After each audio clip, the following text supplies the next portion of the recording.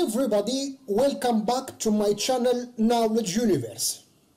Today in this new video I try to teach you another important data structure. This video is about another non-primitive data structure, especially tuples. Welcome to my channel and I'll start now my tutorial.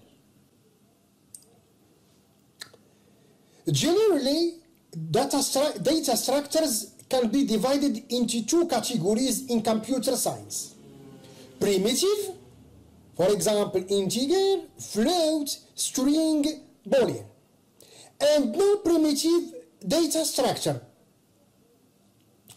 The former are the simplest forms of representing data, whereas the latter are more advanced. For example, array, list, tuple, dictionary, set, file. They contain the primitive data structures within more complex data for special purpose. In this series of video about data structure, I teach you in the first video what is array structure. In the second video, I teach you what is list structure. Today, I try to teach you what is tuple. Python tuple is a collection which is ordered and unchangeable. In Python tuples are written with round brackets. But the difference between tuples and lists are the tuples cannot be changed.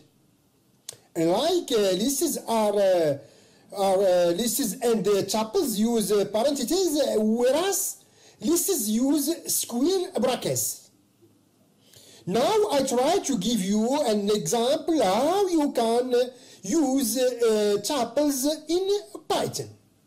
Now I try to teach you how you can use tuples. So if you want to create a tuple with Python, you give first a name. For example, name is student.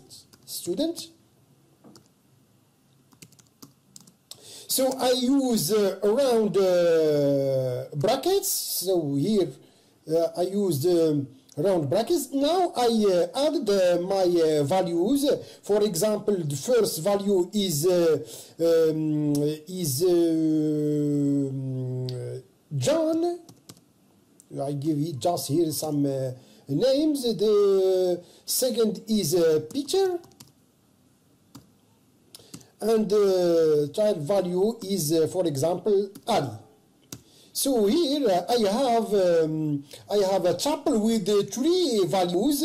So if I want to print my tuple, I use the function print. My tuple name is students, and I put the name here. So here the difference between the tuple and list. In lists we use square brackets, and in tuples we use round brackets. So I test this line or this code.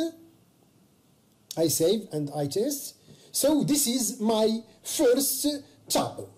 We can access tuple items by referring to the index number inside the square brackets. For example, here the index of John is 0, the index of Peter is 1, and the index of Ali is 2. For example, if I want to just print in John and Peter, I use the index of John and Peter. So I print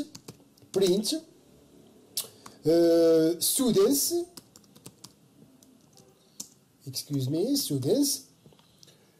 between two square brackets. So here the index is 0, so from 0 to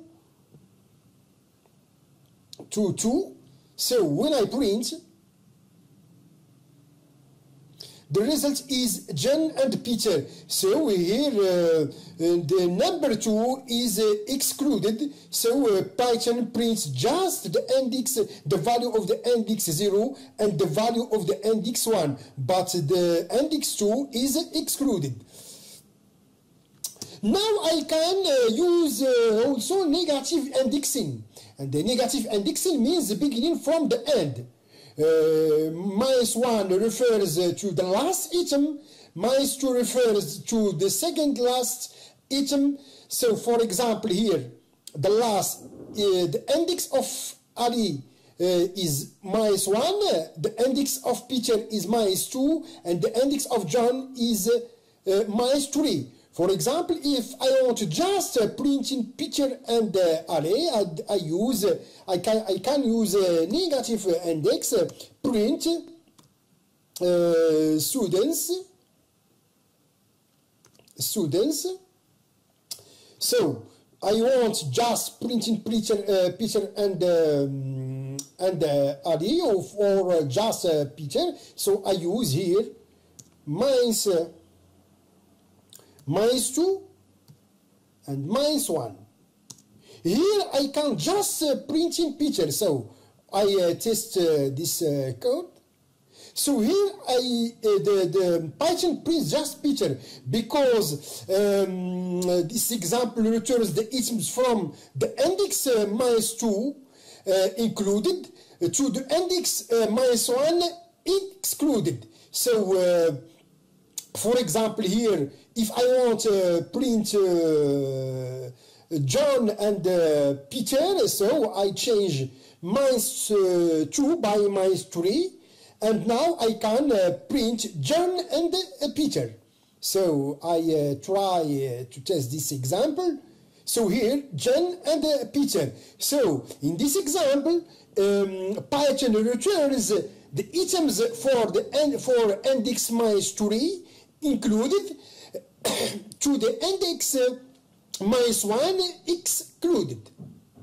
Once our tuple is created, you cannot add the items to it.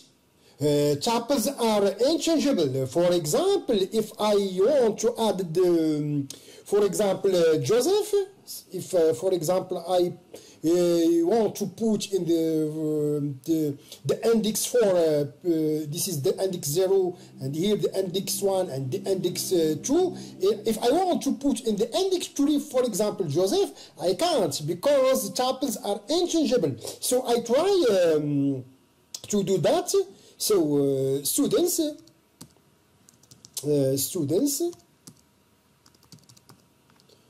for example, 3, and I want to add the Joseph to my in my tuple, Joseph.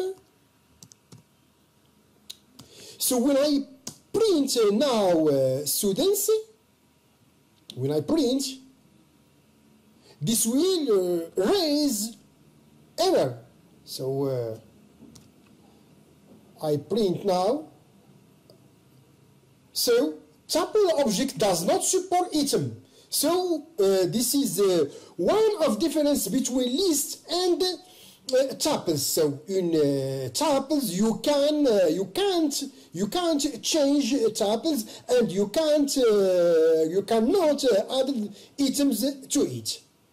Now you can join 2 or more tuples by using the plus operator. For example, here I created my second tuple. The name of this tuple is student tuple, and I added 2 values, for example here Joseph and Leila. Now if I want to concatenate or to join my first tuple with the second tuple, I use the operator plus. So my new tuple equal to students plus students tuple. When I print, now I give a new, this is my my new tuples by using or by joining two tuples. Now I can also print the length of the first. So the length here is 3,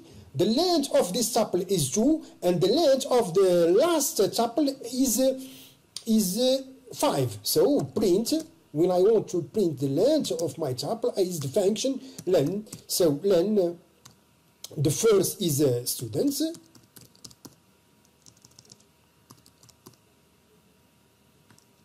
the second is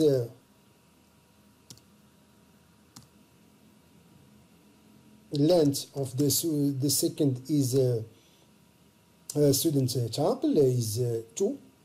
So if I want to print the length of my tuples and print the length of I use the function length to print the length of the last tuples. The name of my last tuple is my new tuple. So here. Now I test this lines. So here the first is 3 because I have 3 values. The second is 2 because I have 2 values, and the last 5 because here I have, when I join the first and the second tuples, I have now 5 values. Tuples are interchangeable, so you cannot remove items from it, but you can delete the tuple completely. So, for example, you can use the function del to delete completely my second tuple. Now, you can loop throughout the tuple items by using a for loop. For example, I can throughout my loop throughout my first tuple. So I use the loop, the for loop, for x in the name of my first tuple is students. So students. Excuse me, students. Print for x. So print x. So now I can print all values. So here my values is John, Peter, and Ali. So you can loop throughout the tuple by using loop for loop. Finish this tutorial by presenting some example of tuple methods. Python has 2 built-in methods that you can use on tuples. For example, you can use the function or the method count to return the number of times a specific value occurs in a tuple. For example, also you can use the index methods to search the tuple for a specific value and returns the position of where it was found. You can search by internet to learn more methods. Thank you for watching this video about Python for data science course, especially data structure. In the next video, I try to teach you another important non-primitive data structure. It's about Python dictionary. Don't forget to comment, to subscribe and like, and goodbye.